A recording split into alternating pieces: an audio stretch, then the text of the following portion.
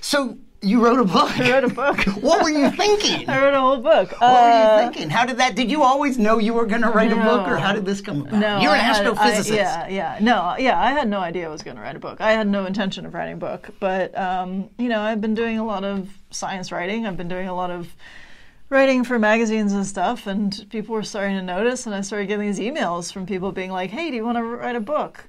And I was like, I sure. I don't know. I thought about it for a few years, and about science, right? Yeah. And then at some point I had an idea for what I wanted to write about, and so I said, I want to write about the end of the universe. Yeah. And that was a fun topic. It sounds fun. Party fun. Yeah. So what's the name of the book? The book is called The End of Everything, Astrophysically Speaking.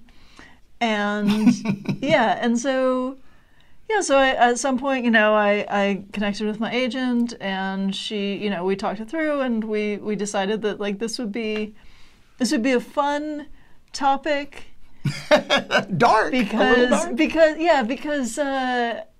I'm a little bit strange, and I think that it's fun to think about these big ultimate destruction things. And it was, it was sometime, 2017, people were feeling a little bit nihilistic about the world, and I thought, maybe this is a good time to talk about just burning it all down. All of it. Yeah, and so that's how it came about. So I mean, is the universe going to end? Yeah. Yeah. Did the universe begin? This is the thing, right? The universe had a beginning, and so it pretty much has to have an end. Does it? Yeah, so it depends a little bit what you mean by end, because there are certain scenarios where something of space and time continues, but for my definition, it's everything that exists is over, and that has to happen. There's no scenario that astrophysicists or physicists take seriously right now that has us all living happily ever after in a nice, pleasant universe that just keeps going. No. That's not one of the... I know you discuss multiple scenarios, the most likely, and you're saying that... That is not one of them. It does There's no happy ending. It does not end well. It does not end well. There's no, everything's great. Let's just keep going. Are these spoilers? Should I not read the book now that you've told me how the universe... I can't have a happy ending. I start the book with the destruction of the Earth. So if you're not happy with destruction, you're not going to like the book. Because the destruction of the Earth, that's going to happen. Oh, yeah. Way before the end of the universe. Yeah. We get there. A billion years from now, the Earth, the oceans of the Earth are boiled away and everything's over. So, and that's because the sun changes. Yeah. So the sun will get a little bit brighter and expand a little bit, and it doesn't have to change much. It's a pretty big thing. It doesn't have to get much hotter. It's going to be, we're going to get 10% more energy at the position of the Earth, and that'll be enough to boil off the oceans. So. As soon as that happens, and that's about 1 billion years. So you just sort of start with that. Let's get this out of the way. Yep. The Earth will be only here for another... Well, the Earth will be here, but it'll be years. uninhabitable. Oh, okay. For 1 billion years or so. And then after that, the sun expands even more, swallows up a couple planets, and then, the whole solar system is starting to look pretty bad at that point. But really, the meat of the book, it's not about the Earth. Yeah, no, it's not about us. It's not about the solar system. We get through that in 2 pages. Okay, and so that you can take on the end of everything. Everything. Yep. So how many different ways? There must be a lot of theories. There are a lot of possibilities, yeah. So I look at 5. The idea there being, these are kind of the ones people talk about the most. And I talk about the different, how likely each one is, what they would look like, what you would see if you were there, how we're trying to figure it out. But you won't be there. You won't be there. Well, one of them you could be. Really? Yeah. But that's not even, you say that as if it's cause for optimism, but I have a feeling it's worse than that. There's one that we could be there for because it could happen even sooner. Yeah. Yeah. Yeah. That's the... That's vacuum decay.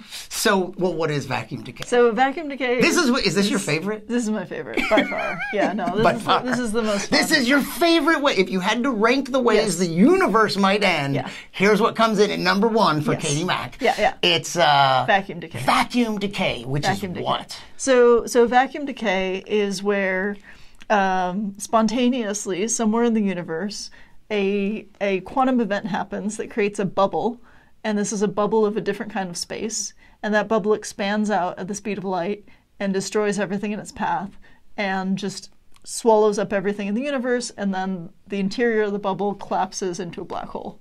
That's vacuum decay. And it's the fun thing about it is it could happen at any moment. It could happen right now, right here. And you wouldn't notice because it moves at the speed of light, so you don't see it coming.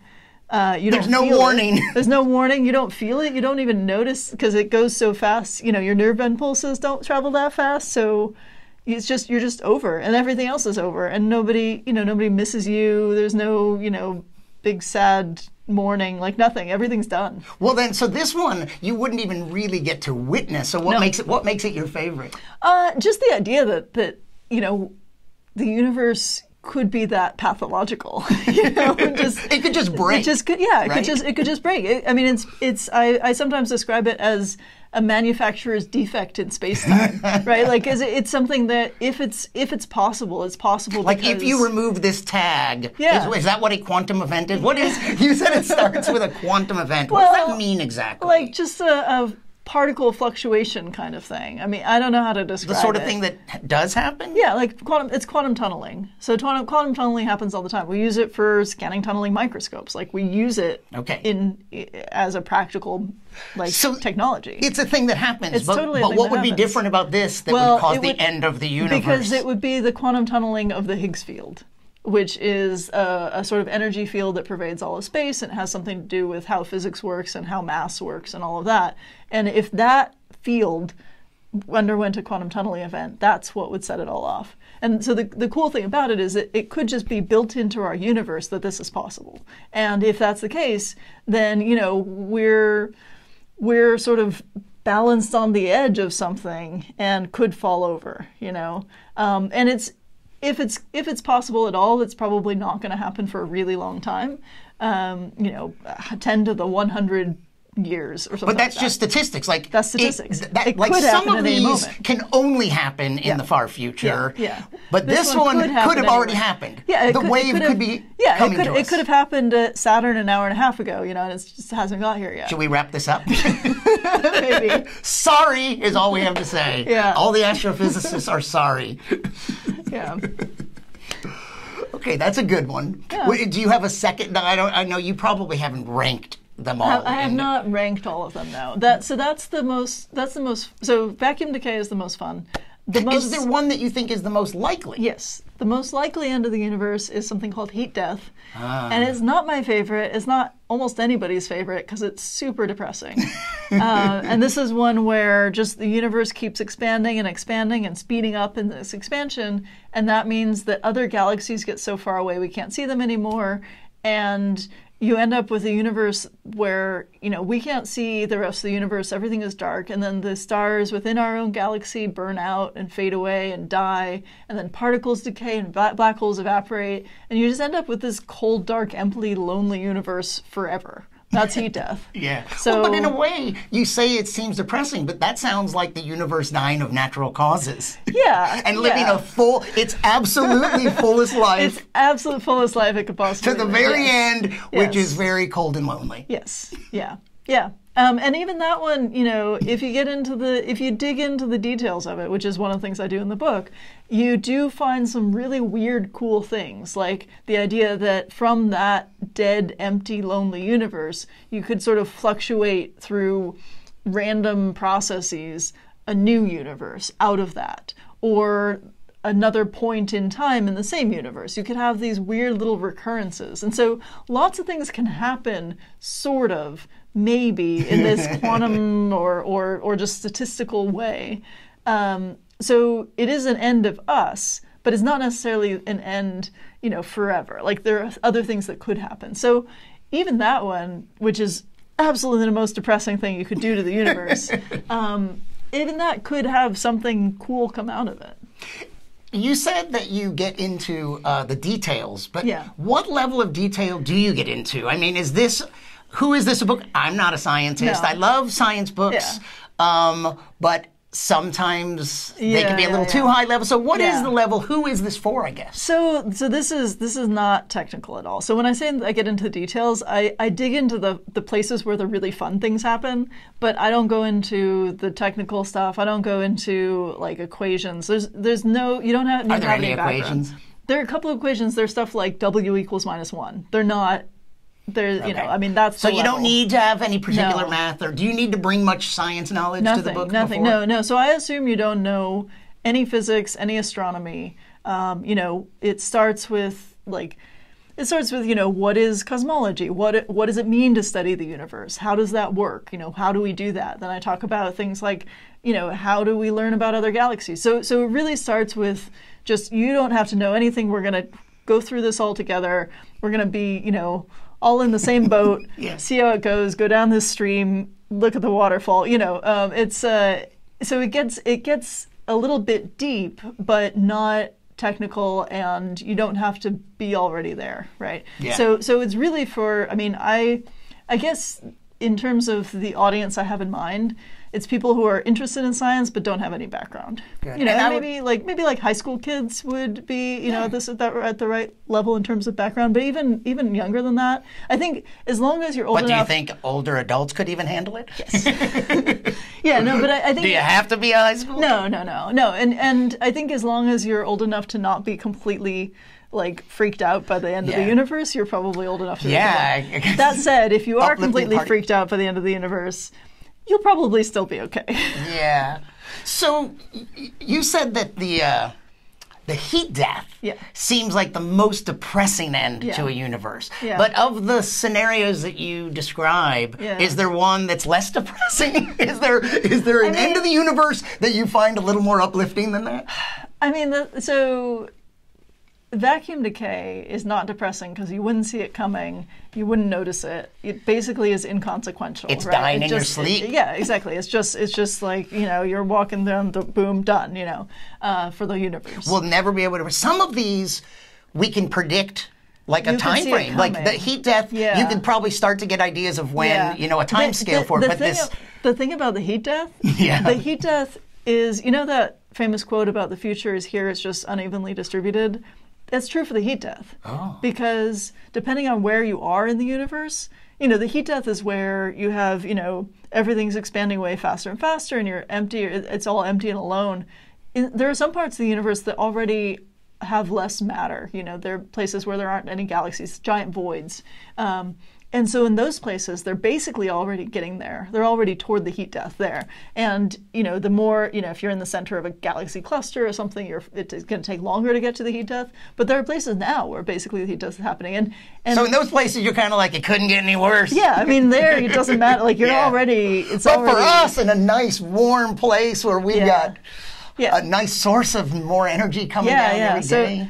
But one of the coolest little facts about the end of the universe that I learned when I was researching this book is, so we can study how many stars have formed at different points in the history of the universe. We can do that because when we look at distant galaxies, we're looking into the past, and so we can watch, we can see when stars formed, and we know that the biggest burst of star formation was about 9 billion years ago. And so that's when you had most stars forming. But we can also see that the rate of star formation has gone down, and we can calculate into the future how many new stars will be formed. And what we find is that as of now, 95% of the stars that have ever formed or ever will be formed have already been born. Really? And so from here to the end of time, we're just working on the last 5%. Really? Yeah. Well, why? It seems like you look out and there are trillions of galaxies. Yeah. Galaxies filled with stars in every direction. But you have to keep in mind, a lot of those galaxies, you're looking at them as they were millions or billions of years ago. Into the future, there's just going to be less and less of that. There are going to be fewer galaxies colliding, and when galaxies collide, that forms new stars. You're going to have less of that happening. So it's just, we're kind of winding down already. Wow. Yeah. We're lucky to be here. You mentioned that the universe is expanding at an ever faster rate. Yep. And some things are receding so fast that they're going to be receding even faster. So, although nothing can move through space at the speed of light, objects can recede from us faster than the speed of light. Yeah, there's galaxies out there that are they're not moving and we're not moving, but the space in between us is getting bigger at such a rate that they seem to be moving away from us at more than the speed of light. At more than the speed of light. So, and that doesn't break Einstein's limit. So still things can't move through space faster than light, but space can expand. So, but the sad thing, the very sad thing is we live in a special time where we look out in a night sky filled with stars, but there could be intelligent beings throughout the universe in some near future, in a few billion years, where they don't even see a night sky filled with stars. They would see the stars in their own galaxy, but they wouldn't see the other galaxies.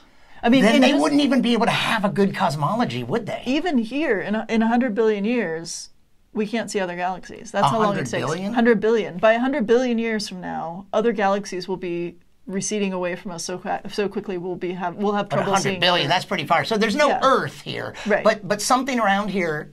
will the Milky Way galaxy last 100 billion years? The Milky Way will still be here. A lot of the stars will be dead, but at that stage, anybody who was born at that time wouldn't know cosmology exists. No, because they wouldn't even. It would all be pre-Hubble, because before Hubble, they thought those other galaxies were just nebulae that were in our galaxy, right? Yeah. So, but there would be no. You would not be able to you would never, there are creatures in a far future may never have a not even a chance at a good so we gotta view do it of now. the universe. We gotta so we're study really it now. lucky. Because we can see the past and we can interpolate to the future, extrapolate to the future. We know where we've been. We can guess at where we're going. Wait 100 billion years is too late. Do you talk about... I like how excited you get about this. Do you talk about the more, it's like I'm thinking of births and funerals. Like, do you talk about the beginning of the universe very much? Yeah, so I have a chapter, the second chapter of the book. The first chapter is just an introduction. The second chapter is the beginning to now, like the Big Bang to today. So just to get everybody on the same page, how it all began, what we've been through so far. And then I get into destruction. Yeah. What made you, so when the idea came up that you were going to write a book, astrophysics is such a broad and beautiful subject. How did you, how did you settle on this as the idea that you wanted to write about? Well, I was, I was giving a talk at a conference, and somehow I ended up talking about vacuum decay because it was just this weird idea of like everything could change immediately, suddenly, and it was a conference for, like, they invited me to give a talk at a conference for like entrepreneurs, like tech people, and I'm not in that space, but I thought like, well, this is a cool, weird science thing, and I can make it inspirational about like act now. You never know when the universe might end. And I had so much fun with that that I thought like, oh, I can talk about other ways the universe could end. And then I thought, well, I have enough here. I could write a book about all the different ways the universe could end. And it was a fun idea because it meant that I could throw in a whole lot of physics. I love physics. Obviously, I love astronomy and physics, and I just thought it would be so much fun to talk about something that is itself cool and exciting and weird and dramatic, but also be able to say, hey, by the way, this is what entropy means, and this is how, the Doppler shift works for light. So you can work a lot of stuff in there. Yeah. So with this as a framework. Yeah, so I got into all sorts of stuff about gravity, about particle physics. And not, not in a way that you should be intimidated or anything. It's very much, here's some cool stuff. I'm going to help you understand this because it's just so interesting. And then that ties into how the universe is going to end. So there are a lot of topics that I thought it'd be really fun to go into that I think are, you know, people don't really get to dig into those things because they think like, oh, maybe that's complicated. But I really do keep it, you know, pretty easy, I think, I hope. Yeah. But yeah, I definitely worked really, really hard to make sure it was all like, you know, lightweight and easy, but that you could actually learn something from it. Did you always know you wanted to be a scientist? And did you always know you wanted to be a physicist and an astrophysicist? Basically. Really? I mean, I think I was probably about 10 when I started reading Brief History of Time. And I was like, I watched a movie about Stephen Hawking and I was like, this stuff sounds awesome. I want to learn about black holes and space-time and time travel and all of this kind of thing, wormholes and things. And so I found out that Stephen Hawking is called a cosmologist, like his job, that's cosmologist is his job. And I was like, okay, I want to be a cosmologist. We're done. Good. And so then I studied physics in college and went to astrophysics grad school and studied cosmology, and that's what I do. So that was a lot of fun. I even, for a while, I worked at Cambridge University, and there was a time when I had an office like directly below Hawking's office. Really? I used to go to dinners with him and stuff, and he came to a talk I gave once, which was wild. Wow. Yeah. Did he ask any questions, or he did not ask heckle any you or anything? Yeah, that's a whole other story. That's a whole other story. Is that if there's a story there? Yeah, he kind of heckled me. Did he really? What do you mean? Okay, so, this is a long story, but so I was giving a talk about primordial black holes, which is an idea that he came up with, basically him and some others. And this is at Cambridge? This is at Cambridge. And what is a primordial black hole? It's a black hole formed in the very early universe, like basically right after the Big Bang. So yeah, I was giving a talk about that, and he was in the audience, and you know, as soon as I put up my title slide and said I was going to talk about primordial black holes, I hear this mechanical voice say, "Thank you." And I'm like, okay, that's funny, and everybody kind of laughs, and we're like, pretty obvious who said. Nobody ever has to go, who said that? Right, exactly. But then as I kept going in the talk, every once in a while I would hear no, or yes, or I don't know, really? Or I don't think so, or whatever. Like just these weird little phrases. And I would stop and I would look at him, and he would just kind of look at me, and I didn't know what was going on. It was a lunch seminar, so he's eating his lunch. Maybe he pressed the wrong button.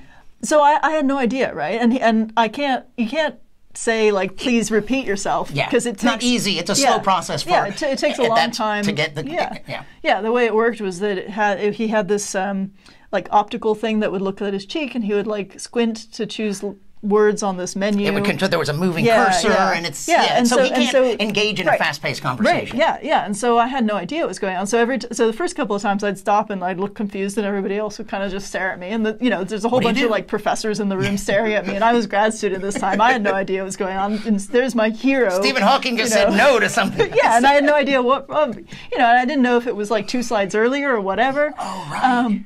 And so I just had to like do respectfully pause and then carry on, because what else am I going to do? Right. And so I finished the talk. He takes off. He gets taken away in the wheelchair and everything. And I asked somebody like, what was going on with Hawking? Like, what was that? And they're like, oh, well, that little thing that looks at his cheek, it malfunctions when he eats.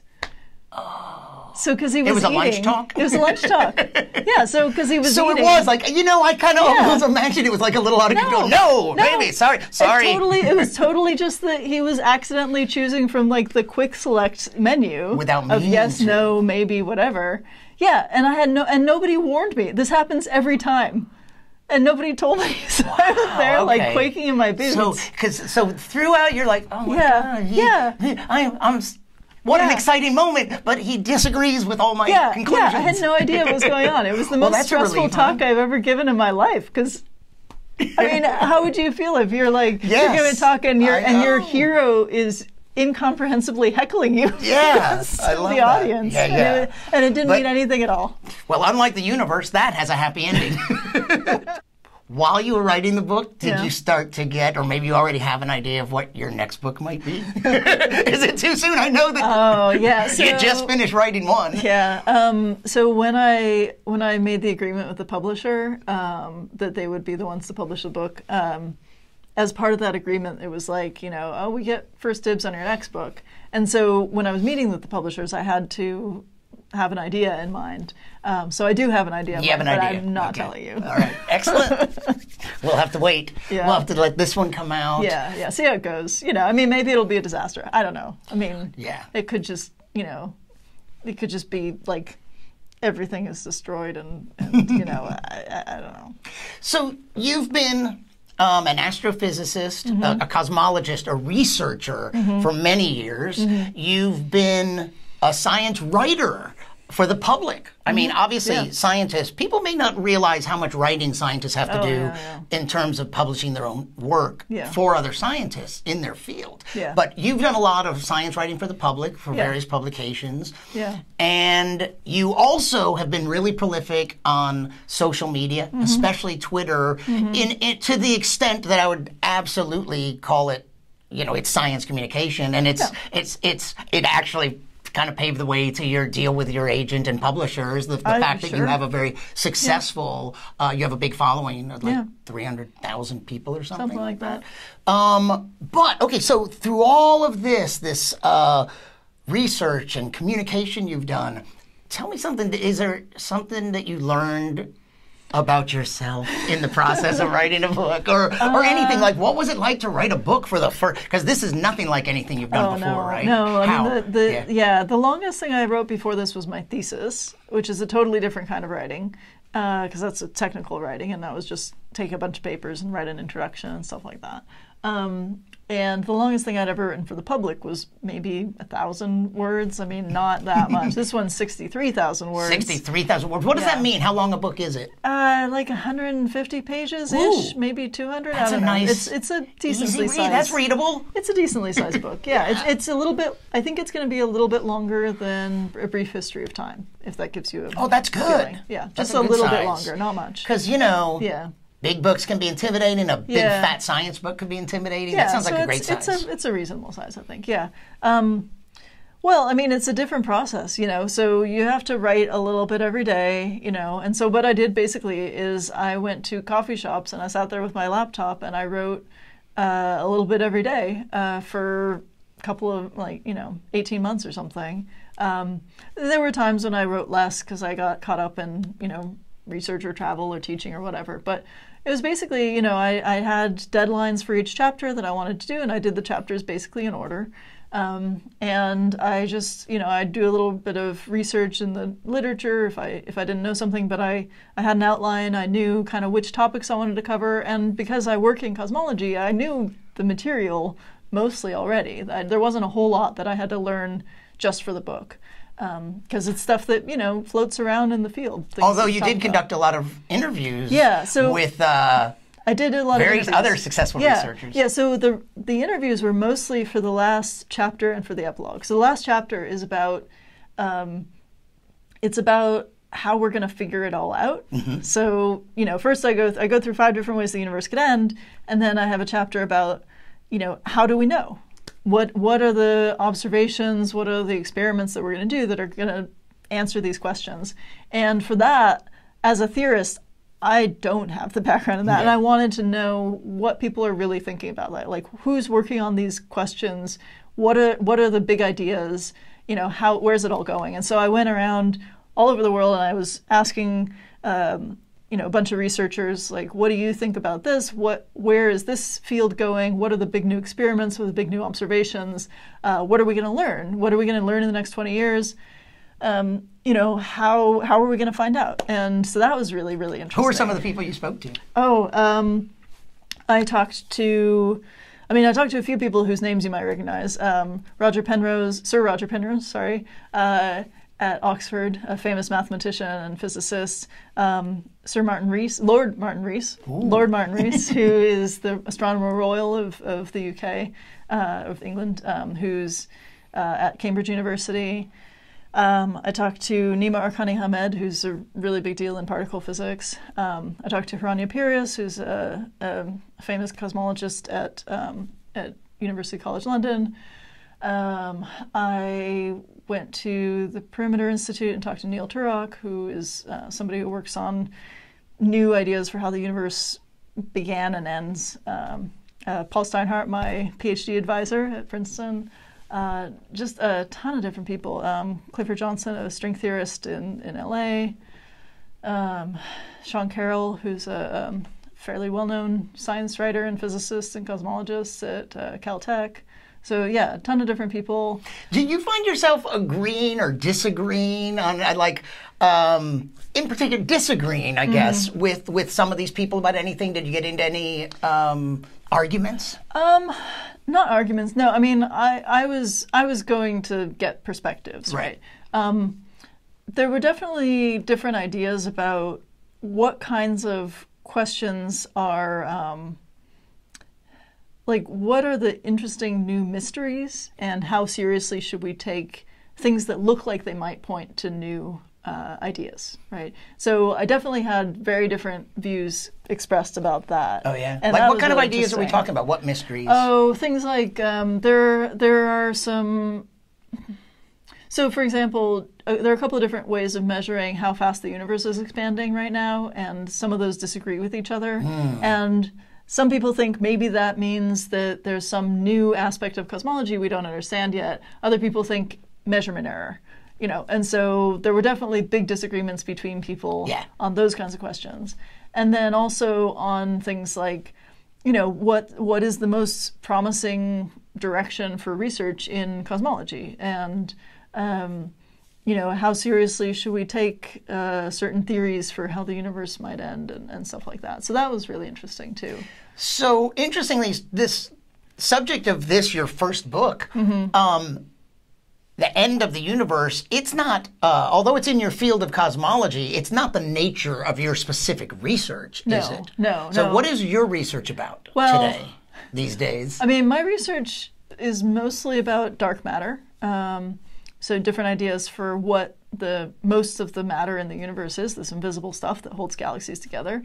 But lately, I've been getting more and more interested in the end of the universe. So I have been doing some research that relates to specifically vacuum decay, but thinking about, the far future of the universe. And I don't know. I've gotten really interested in it because of thinking about the things in this book. That's fascinating. So just the process of writing this book for the public has affected the direction of your research. Yeah. Fascinating. Yeah, definitely. So of the 5 scenarios, we haven't talked about all 5 of them, but you said that the heat death is seems like the most likely outcome. Yeah. Is of your 5, which is the least likely to happen, do you think? I think the least likely is the Big Crunch. So this is the one I start with, where basically the Big Crunch is where the universe is currently expanding, but at some point it turns around and recollapses. So the crunch is the crunch collapsing back from whence it came? Yeah, basically. And that's something that there was a time in the 60s when they really thought that was going to happen. And since then, we've got more data that says actually the expansion of the universe is speeding up, not slowing down. And so if it's speeding up, that makes it very unlikely it's going to stop and turn around. So that's probably the least likely. So you included, because historically it was a pretty popular. That was thought it's either gonna keep expanding or it's gonna collapse. Yeah. So I included partially for historical reasons and partially because we also don't know for sure. It's either gonna keep expanding or collapse or just rip. Or various other things. Yeah. What else? So we've got a big crunch. We've got the heat death. Those are sort of opposites, right? Yeah. So Big Crunch is where the expansion reverses. Heat death is where it keeps going and goes faster and faster and faster. The big rip all of a sudden just... The big rip is where dark energy... that's not quantum decay. No. Okay. What is the big rip? So the big rip is where dark energy, which is what's making the universe expand faster and faster, gets more powerful somehow and starts to not just make empty space get bigger, but also kind of rips apart galaxies and then planets and then everything. Me? Yeah. So the big rip is a scenario where in the distant future, space itself gets ripped apart by the expansion. Is there something what would cause? Is there a theoretical basis for it's a different kind of dark energy. It's called phantom dark energy, but it's just a theoretical possibility that may or may not really be possible. It's inconsistent with certain ideas about how the universe works, and we don't know for sure. But that's one that people sometimes talk about, the big rip. Then I talked about vacuum decay, which is this one where you have this bubble that expands and destroys everything in the universe based on a quantum tunneling event in one spot. That could happen at any moment.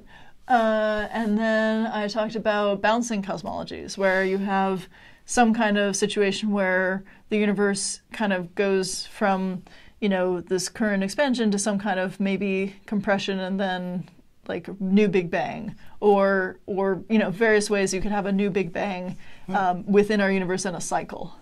So that's something that people talk about for various reasons, but I talk about a few of those possibilities as well. So those are the 5. You said that along the way to learning about the ends of the universe, the possible ends of the universe, that we learn a bunch of other things. Mm-hmm. And maybe I suspect one of the things we learned is something about dark energy and dark matter. Mm-hmm. And maybe people get a little confused. They sound similar because one is dark energy and one is dark matter, but they're very different. Yeah. They're basically opposite. Yeah. So dark matter is a kind of matter. So matter is something that has mass. We are matter, right? We are stuff with mass, that's gravity. Yeah.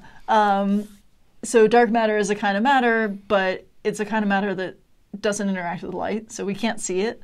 So light doesn't reflect off of it. It doesn't absorb light. So it's some kind of matter that seems to not interact with light. If we can't see it, how do we know it's there? Well, we see the gravitational effects. So it doesn't interact with light, but it does have gravity. And so it creates, gravitational fields, because there's a whole lot of it collected, in galaxies and stuff. And so when we see galaxies rotate, we see that the stars are going faster than they should, because there's got to be more matter holding them in, and that's this invisible dark matter. And it's calculatable, right? It's and we can see it, So we see it partially in the way that galaxies move, but also in a whole bunch of other ways in the universe. In the way actually galaxy clusters move, too? Do we know something? Can we see movement on a scale that big? We don't see movement per se. We see sort of signs of movement, like we see how the light is affected by the motion. We can also see things like how light is bent around dark matter. Now, I said it doesn't interact with light, but it does interact with the shape of space. Everything that has matter bends space. And bent space can cause light to bend. Yeah. And so it's like a lens. It's called gravitational lensing. So the more matter there, the stronger the bending of space. And so the stronger the bending of the light beams. So it can gravitationally affect light.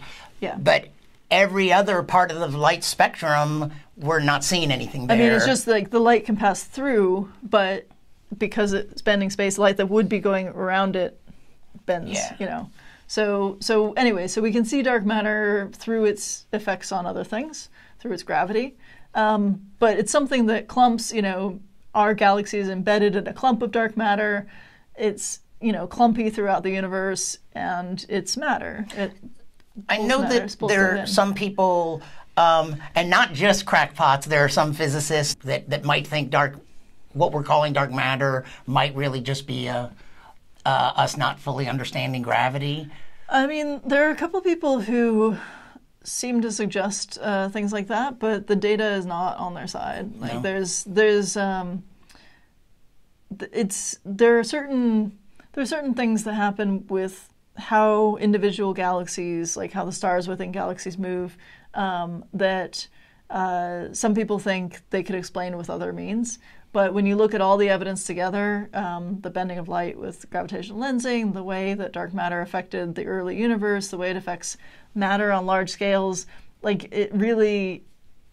there's much more evidence on the side that dark matter is something real that we just can't see. Some people have a real problem with the idea that you can't see it, that we haven't detected this particle. And they think, well, if we can't see it, if we haven't detected the particle, it must not really be there. But we have lots of evidence that it's there. Yeah, but I mean, the whole history of science is about detecting things that we couldn't detect in the past, like microbes, germs, atoms, molecules. I mean, there's a lot of inference, Right, infrared, ultraviolet X-rays. Yeah. So there's a lot of, you have to, some of the evidence is indirect, but there's a lot of evidence for dark matter. So there's a lot of evidence for it, but it's been called dark because literally we can't see it, we can't see and also we just don't know enough about it, right? Yeah. So, and in that sense, dark energy is just, it's another thing that we don't know that much about. Yeah. But we know enough that there's something happening that needs a label. We know a lot less about dark energy than we know about dark matter. Yeah. So dark energy is called dark energy because we can't see it and we don't know what it is.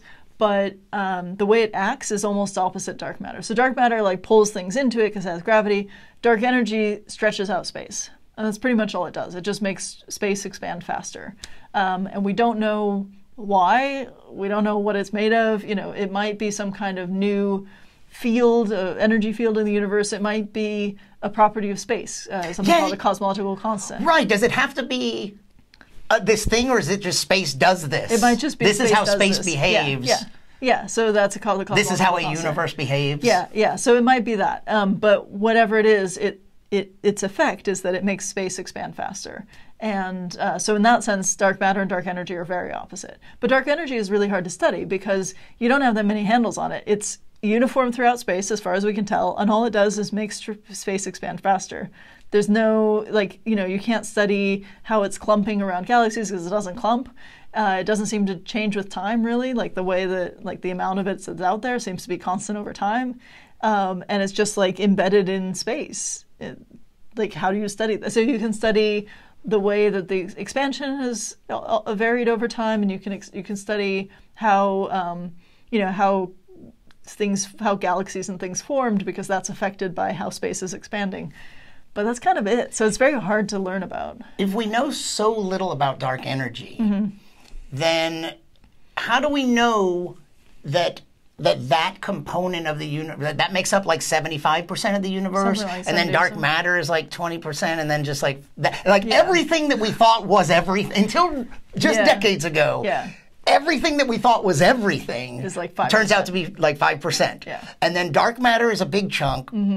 But the biggest, and I've never understood that thing of like, so like, what does it mean that we know so little about it? How can you say that it's what makes up 75% of the universe? So it's around 70%. But the way that we can do that is we can figure out, it's basically, first we figure out how the universe is expanding and what sort of the large scale sort of geometry of the universe is. And by geometry, I don't mean look at it from the outside and see what shape it is. I mean how shapes work inside the universe. Bear with me here. So for example, in certain kinds of universes, if you shine two laser beams parallel, they will come together. That's called a closed universe. Other kinds of universe, you shine two parallel beams and they go apart. That's called an open universe. And that has to do with the shape of space itself, like what space does to light. And our universe, that's not what happens, right? Our universe, two parallel light beams would stay parallel on large scales, and that's called a flat universe. It doesn't mean that we're flat, it just means that there's no curvature interior to space that on the large scales that would affect it.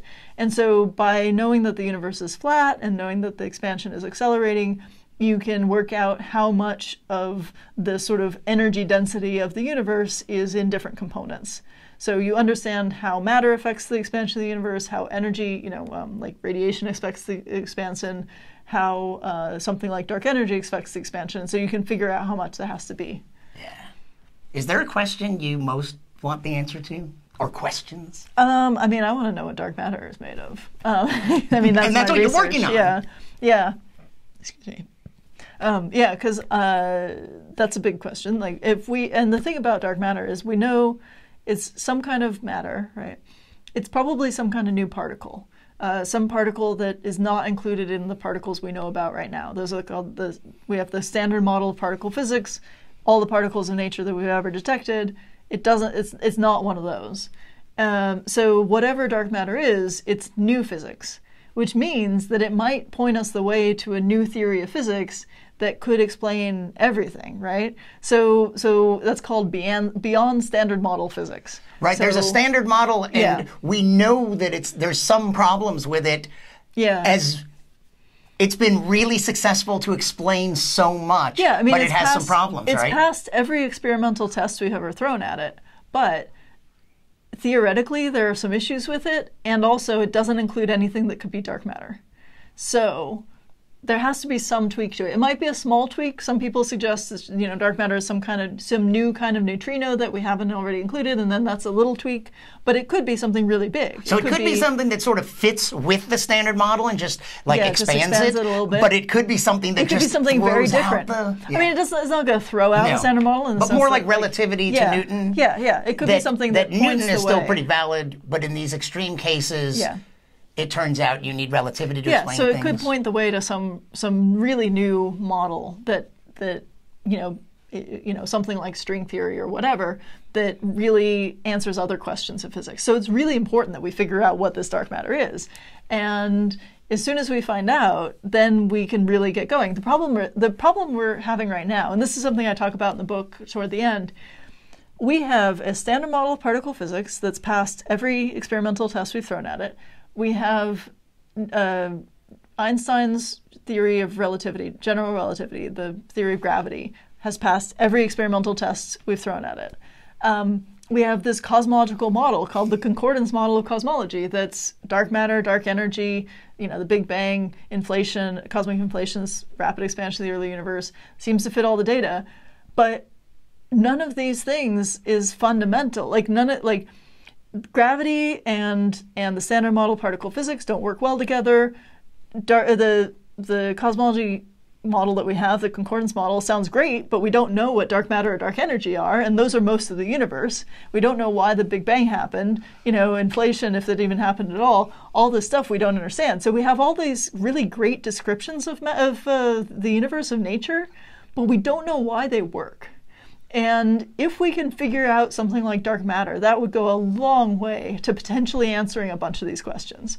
Dark matter, dark energy, if we can figure out what those are, then we are much closer to having real understanding. Right now we have a great description, but understanding, I don't know, because we don't know why it works. You know, I love space, I love astrophysics, but I sometimes...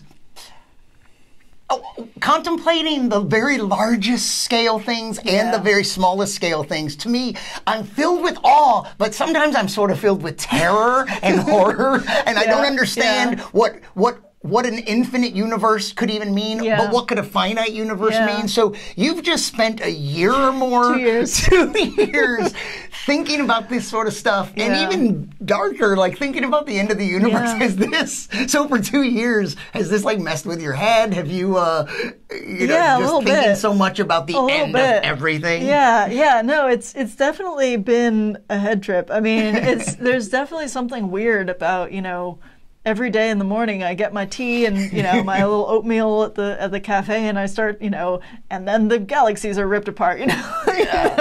And, you know, that being in that headspace is a very strange thing. And especially toward the end of the book, where I'm talking about where things are going next and asking people, you know, their opinions about the future of physics, the future of the universe.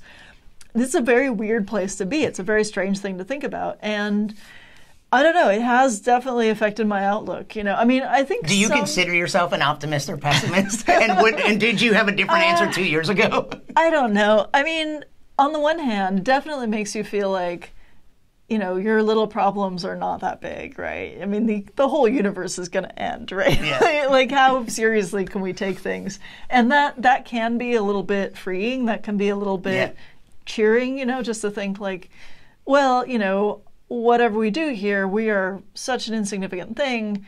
We can just, you know, appreciate what we're doing and not worry too much. But it's also a little bit daunting, because if the universe is going to end, even if it's going to end and so far in the future you can't really think about it, that means at some point we don't have a legacy, right? There's some point at which the consequence of our existence no longer matters, right? And that's a hard thing to wrap your head around, because even if you're okay with your own personal death, usually the reason people are okay with their own deaths is because, like, oh, something of me will live on, you know, maybe in my children or my book works, I wrote, you know, or a whatever, building I designed. Right, yeah. And if the whole universe is going to end, that's not true anymore. You know? No legacy. I mean, at some point, that's not true anymore. And you know, for some people, that's so far in the future it doesn't matter. But for other people, the fact that it's, you know, infinite versus not infinite makes a difference. But a legacy of 100 billion years is not bad. Sure. But then at some point, it's done. So I don't know. I mean, I've definitely found talking to people that some people really did see that distinction very clearly between we go on forever and we do not go on forever. And so that was a really interesting thing to confront in this book. What does it mean that it will all end at some point? You know, that there will be a point when none of us is remembered. You know, none of us mattered. That's a weird thought. And so I talked to a bunch of people about this. When I was going around interviewing people about research, I was also asking them this question, like, how do you feel about the end of the universe? I asked that question to a dozen luminaries in the field, and I got a bunch of different answers. And some people were like, well, this is really sad. And other people said, actually, it's kind of freeing. You know, it's kind of freeing, the idea that it doesn't go on forever, that we're a little blip, and we can just enjoy what we have, and it can be meaningful because it's happening now, even though it's not going to be written down in stone, you know, in the far future. And that was a really interesting thing to come to terms with, to think about what does it mean for life to be meaningful now as a temporary thing. And yeah, I think I got a lot out of that. I think it was an interesting exercise to go through, and I think an important one, because I think we should think about it in those terms. We should think about what does it mean right now, rather than relying on like, oh, maybe they'll talk about me in 100 years, maybe not, you know. And if they're not going to be talking about us, how do we live our lives now so that we find it meaningful? I thought it was, I mean, it's getting a little sentimental and stuff, but I thought it was a really powerful thing to think about, and very, it really did change my outlook on life and the meaning of everything. Well, like when people talk about longevity, there's some people that say that if we were immortal, our lives wouldn't have that somehow it would make our lives. I'm not sure. I see the argument, but I also want more life. Yes, as Roy Batty says in Blade Runner, and I'm not sure if I could spend the rest of at least the Earth's lifespan reading books and consuming art that other people have. I think that would be a pretty good existence. Yeah. But so this universe. Is this everything? I mean, you said the universe had a beginning, and it'll have an end. But is it possible that there was something before the beginning of the universe, which sounds like a weird? Are there other universes? Could there maybe be some legacy beyond the end of the universe? Something somehow gets passed on into a newborn universe? Well, interestingly, that was one of the things that came up when I was asking people about this. Like, some people were saying, well, it's not all about us. You know, maybe there's some other part of the universe, or the multiverse or whatever, where things do go on, and that, maybe that. I mean, they're not carrying on our legacy. They know nothing about us, but maybe like something carries on. So there could be parts of the universe that are so far away we can't observe them, and they might have totally different fates. There could have been something before what we consider to be the Big Bang. There's a sort of point at which we can't really see before that. And if there was a before that, which we don't know, maybe something totally different was happening there. And maybe after our part of the universe fades out or whatever, maybe something else will carry on. We don't really know. And there is a limit to what we can ever observe. It's called the observable universe. We can't see beyond that, no matter what, just based on the laws of physics and how light travels. And beyond that, we don't know what happens. So we don't know if there are other parts of the universe, maybe where the laws of physics are different and they have a totally different evolution, a totally different fate. It's hard to say. We just have no idea. So what do you expect or hope that someone will take from this book when they read it? Like, were you thinking that way when you're writing it? I was, sure. I mean, obviously, one thing I hope is that they'll enjoy reading it, that it'll be fun. And I do think it's fun. I think that these are fun Your topics. Twitter stream, you're very poetic and humorous. Yeah, it's very much while explaining science. It's very much in the same tone as my Twitter feed. So there's a lot of jokes. There's a lot of no paragraph more than 140 characters. Maybe that's a little. That would be going too far. But there are jokes. There are I keep it pretty lighthearted, and I like. It does get kind of deep sometimes, it gets kind of heavy, but, in a way that I think I try to keep it pretty accessible. What I hope people get out of the book is just a sense for what we know about the universe and how we're learning about it and why we ask these questions. Because the end of the universe, it's not going to affect us, right? There's really no way that whether the universe is going to last, 100 billion years or many, many, many orders of magnitude beyond that, or if it's going to have a big rip, or if it's going to have a big crunch or collide with another universe, like that's not going to affect our lives here on Earth. Nothing is likely to happen in the next 4 billion years, and by the end of 4 billion years, the sun is going to be pretty much done, and we're good, right? So it's nothing personal. Yeah, and it really doesn't affect our personal lives in any way that's meaningful or likely, but we still, as humans, want to understand these things, right? Like, we have a basic curiosity about our origins, about our fate as a cosmos, as a species, as a cosmos, as reality. And so one thing I hope people get out of the book is, like, why we even ask these questions? Like, what is the point of asking these questions? What do we learn by asking these questions? Because you learn a lot about how the universe works by asking hypothetical questions like, well, what if this happened in the far future? What does that tell us about how physics works right now? And I hope that people learn, I hope people get that out of it, get like just the point of this kind of endeavor, and a better understanding for where we came from and where we're going, and what we can actually know about the universe. I hope people learn something about the universe and also just get an appreciation for, just thinking in these terms. And maybe if, ideally, people get a different perspective on their own lives, the way that I did.